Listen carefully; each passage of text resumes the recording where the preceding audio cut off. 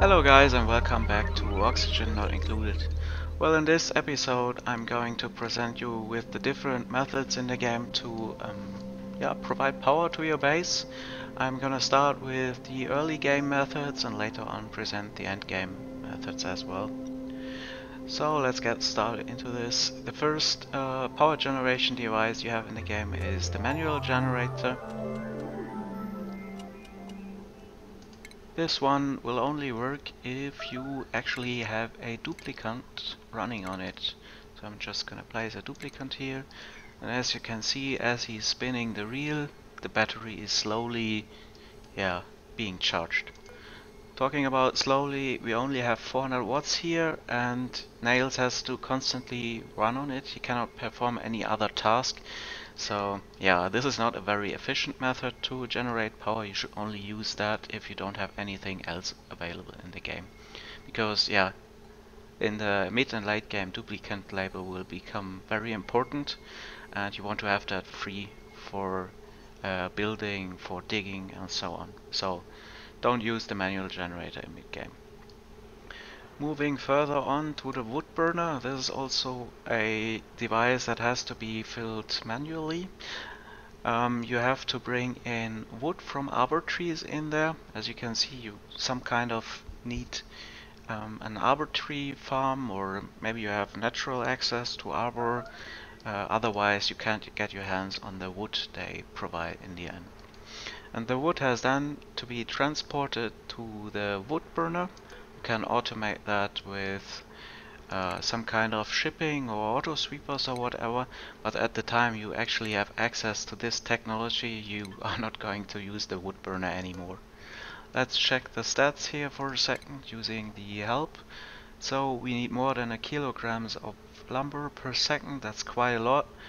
We only receive 300 watts, which is very less, and therefore even produce a huge amount of carbon dioxide, 170 grams, and a lot of heat as well. So there's really no big use of that wood burner in the game. You should switch to anything else as soon as you can.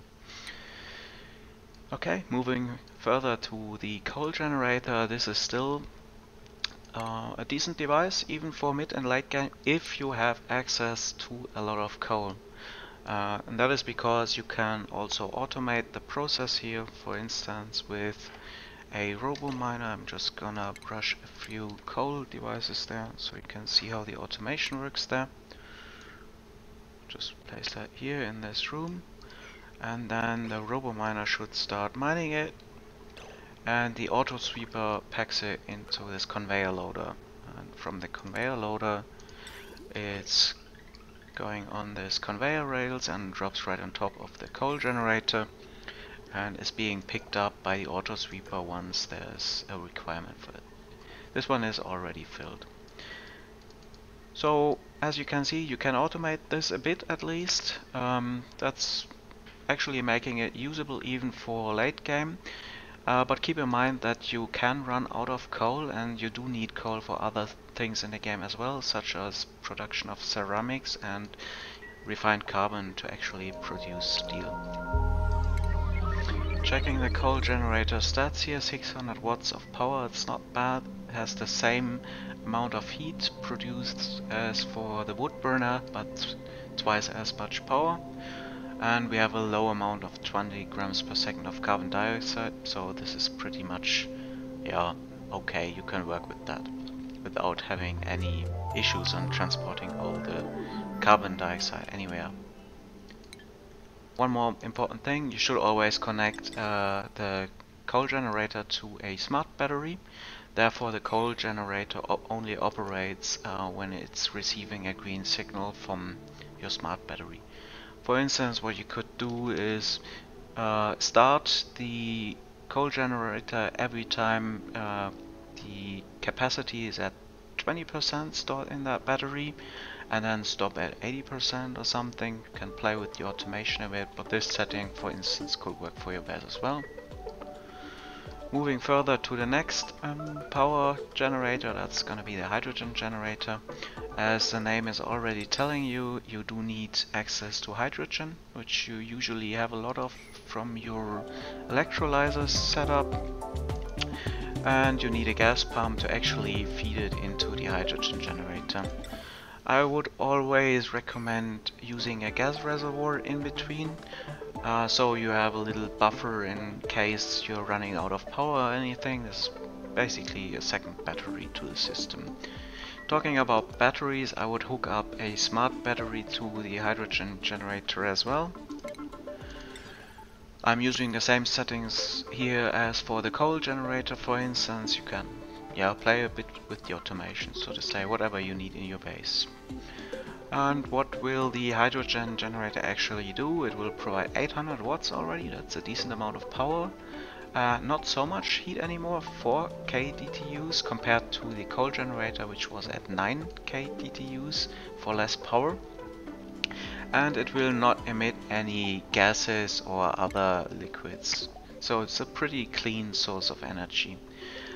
This one could be used in mid-game, for instance, or even in early game when you have access to a vent or something, but I wouldn't recommend using it in end game anymore. That's because hydrogen is going to be a precious resource in the end game.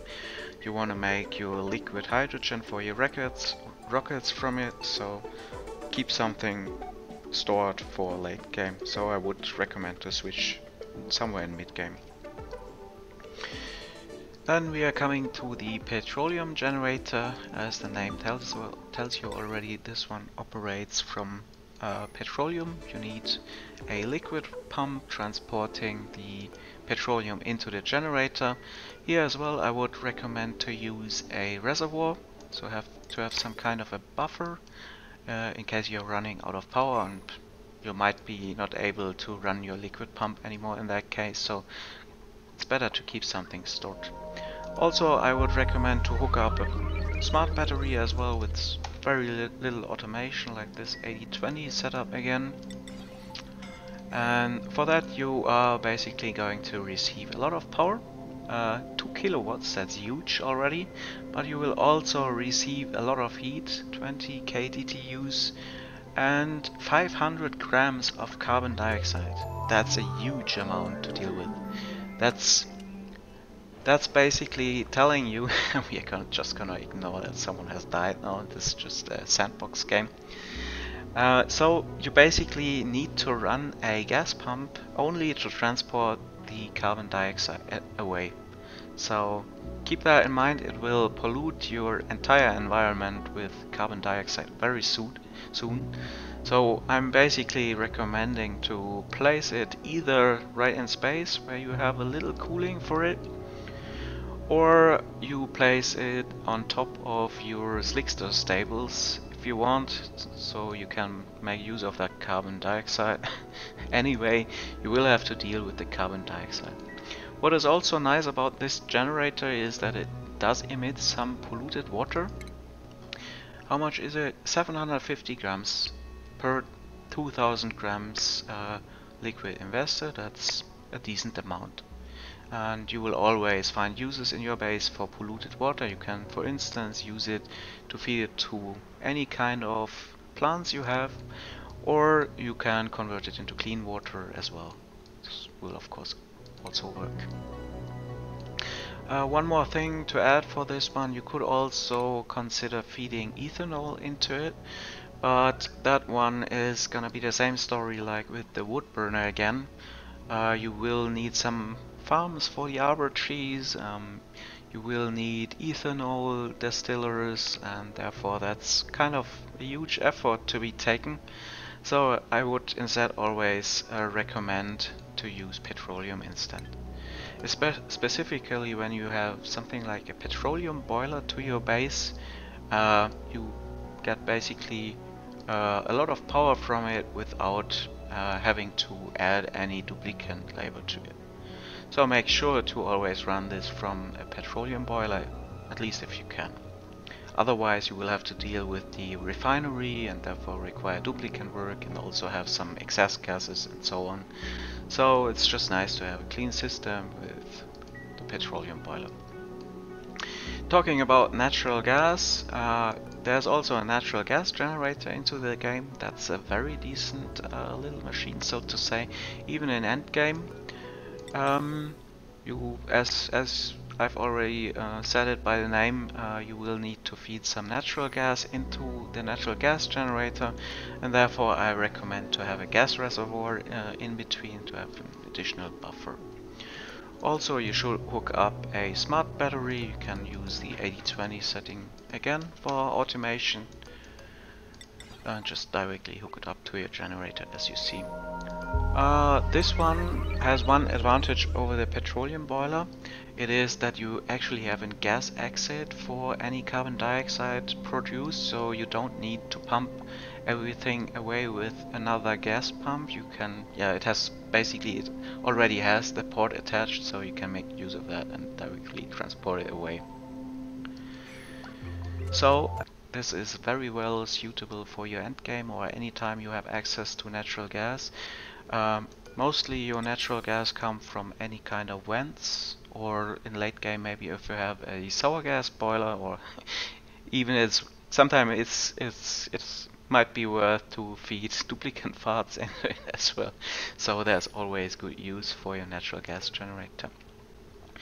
You will receive 800 watts of power and quite a big amount of heat, 10 kDTUs from it. And you will also receive some carbon dioxide, and as you can see here, also some polluted water, which is decent again. So make sure to cool this properly, maybe have it in some kind of a steam room and feed the steam to your steam turbines or something. So just make sure you have a good cooling system for them. Moving further, there's also renewable energy. Oxygen not included. That's gonna be the solar panel. For that you don't need any automation because you can't really control the power generated by this device. It will need to be exposed to light, so if you just run it somewhere down in your base, it won't provide you with any power. But if you, for instance, have a specific critter called a shine bug on top of it, as you can see in the light overlay, this one produces light, and you can see that the solar panel is now starting to work, like 10 watts something. As you can see from a few shine bugs, this one only provides very limited amount of power, so I doubt it is worth to have some kind of stables for shine bugs just for creation of some power. Instead, I would recommend to plant your solar panels right into space, where you have infinite light anyway, at least over the day. And yeah, place basically a solar panel in width, so you pretty much cover every tile you can find, as you can see here.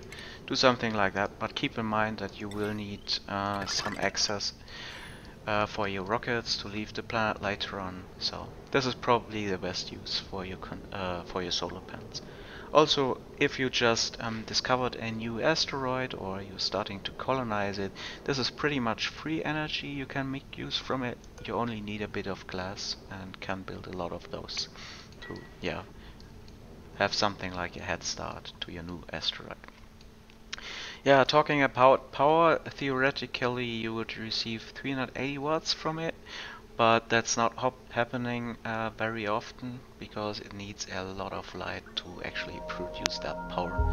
So instead, hook it up to some batteries. Those actually don't need to be smart batteries, and make sure you gather all the power you can get and store it right away for whatever your use is. So in endgame you will only be able to receive a few kilowatts from it, so you won't be able to run your entire base just from a few solar panels. Keep that in mind. Talking about endgame and the last available power generator to the game, that's gonna be the steam turbine, and as the name says, it will consume hot steam. The steam has to be above 125 degrees. And yeah, optimal use would be at 200 degrees Celsius.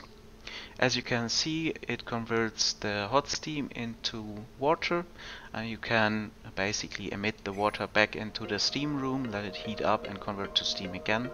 So that way the amount of mass inside this room will stay constant and you don't have to feed extra steam into it. Also, you could